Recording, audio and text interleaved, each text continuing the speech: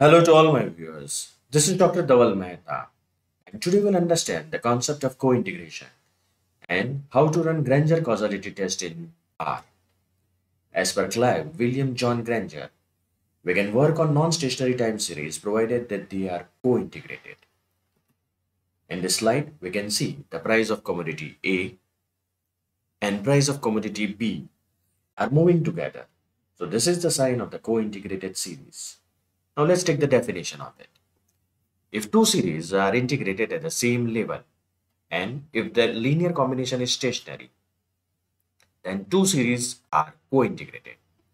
Co-integration is also known as co-trending and co-moving. It means we have to remember 2 points in co-integration. Both the series should be integrated at the same level, and the second point is that linear combination should be stationary. What is the difference between correlation and co-integration? The first, number of time series. Correlation shows a linear association between the two time series. The number of series cannot be more than 2, whereas while examining the co-integration, the number of series can be 2 or more than 2 as well. Second, understanding of stationary concept. In order to be co-integrated, all the time series should be integrated of the same order. As per Angel Granger 1987. However, autoregressive and distributed lag models can be used to examine the co-integration between stationary and non-stationary variables. However, there is no need to learn the concept of stationarity while examining the correlation between the two time series.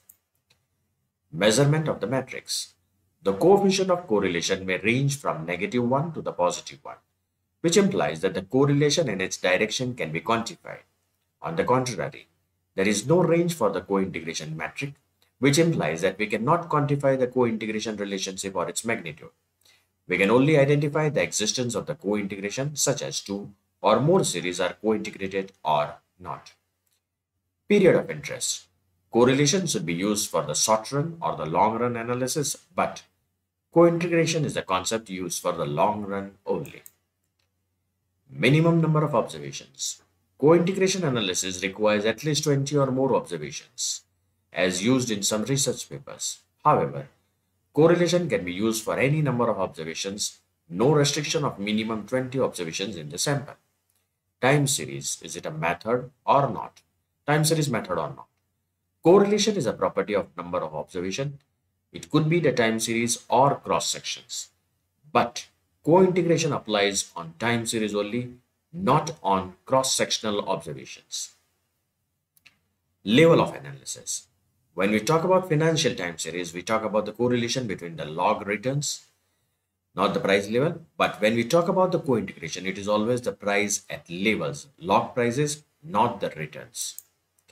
Remember, two correlated time series can be co-integrated or not co-integrated. Two co-integrated time series can be correlated or not correlated. Angel and Granger 1987 further formalized this concept by introducing a very simple test for the existence of co-integrating, that is long-run equilibrium relationships. In order to understand this approach, which is often called the EG approach, consider the following two series, xt and yt, and the following cases. The first one, if yt is integrated of the order 0, that's a base, and xt is integrated of the order 1, then every linear combination of those two series, that is θ1 yt plus θ2 xt, will result in a series that will be always I1 or non-stationary. This will happen because the behavior of the non-stationary I1 series will dominate the behavior of the I0. So this will dominate. The second case, if we have both xt and yt are I1, then in general, any linear combination of the two series, say θ1 yt plus θ2 xt, will also be I1. So this is an example of xt and yt are co-integrated of the order 1, 1. The existence of co-integration implies that the Granger causality must exist in at least one direction between the variables of the system. Properties of the co-integrated series. Series have a common trends. Series can be represented as one having moving average MA that exists an equilibrium model. Let's try to understand the co-integration in this table. If X, this is X, your independent variable and y is a dependent variable. If x and y both are integrated of level 0, we can run the normal OLS. If x and y both are integrated of level 1, that level 1, co-integration is possible among them. If error terms are stationary, then we can say that the co-integration is confirmed. Now let's talk about this one. X is integrated of level 2, y is integrated of level 2. So co-integration is possible. But if the error terms are also stationary, we can say that the co-integration is confirmed. Now if x is integrated of level 1 and y is integrated of level 2, co-integration not possible. Similarly for I0 and I1, co-integration not possible. Methods for testing co-integration are Angel-Granger two-step method, Johansson test, and the last one is Phillips-Ullrich co-integration test. Now let's see how we can do this in R. So for this, we'll go in R. The first thing we'll have to do is import the data set. So click on environment, import the data set from Excel. The name of the data set is data returns. So click here, open. So in the first column, we are having date, Sensex, Nifty, Comdex, Metal, Energy, and Agriculture. Press import. To run any analysis in R, we have to create the scripts. This can be done from here. Activate the R script. I have already done this, so we'll start running the script. Attach the data returns. So this is the name of the data set, and we start with attach data returns. Any command in R you can run with the help of run tab or by pressing Ctrl plus enter, run. To run Granger test, it is necessary that we require the LM test package. Go in tools, install packages. Make sure your internet connection is on.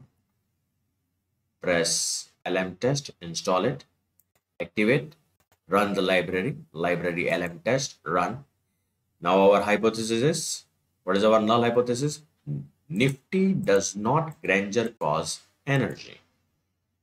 This means, see, Nifty does not Granger cause energy. This and this.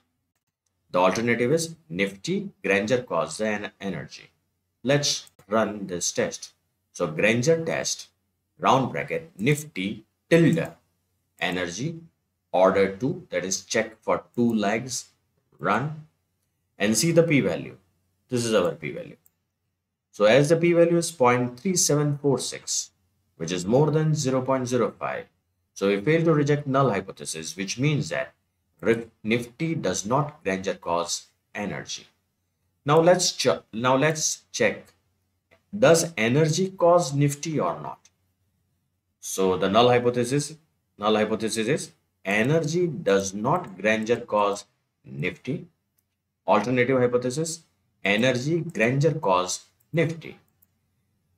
The command is Granger test, round bracket, energy tilde Nifty, comma, order 2, run, see the p-value. Now we'll write the interpretation. As the p-value is 0.1316, which is more than 0.05, so we fail to reject null hypothesis, which means that Nifty does not Granger cause energy. So this was all about the concept of co-integration and running Granger causality test in R. For more videos on econometrics using R, kindly subscribe my channel. You can also refer my playlist in which I have uploaded the videos on data science, machine learning, and artificial intelligence. Please like and share my videos. You can also follow me on different social medias, link given in the description box.